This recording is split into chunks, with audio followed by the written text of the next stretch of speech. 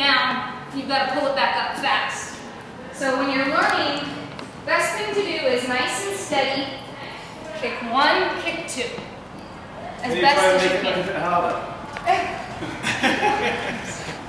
Alright. One thing also, we can practice that kick, but just concentrate on being nice and almost even with the kick.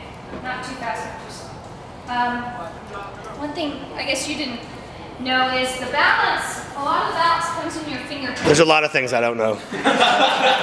But thanks for reminding everybody. So when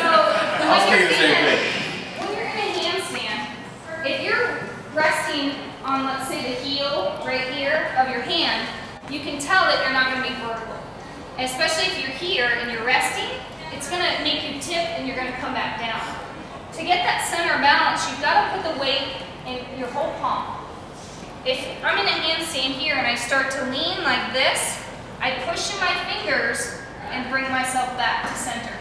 So if you put your hands down like this, play along. Everyone do it. Okay? And lean forward just a little bit and then scrunch your fingers and try and push your body back. That's the balance that you want. You should feel that. Now right there, if your arms are bent, we're trying to eliminate that.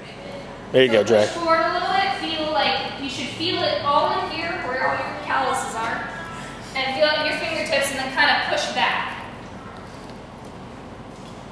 And scrunch your fingers up like this.